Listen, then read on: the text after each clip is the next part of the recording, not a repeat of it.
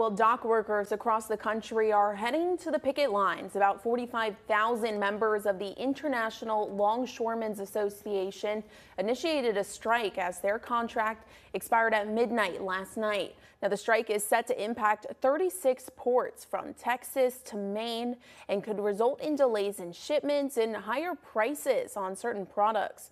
International Longshoremen's Association President Harold Daggett joined members on the picket line in New Jersey and emphasized the union's goals.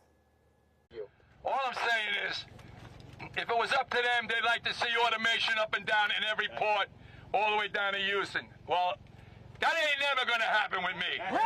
The office that we had, it didn't work out, and I just told them, so long, goodbye, I'm going with my members. The union is calling for an increased pay raise and a complete ban on automation of ports.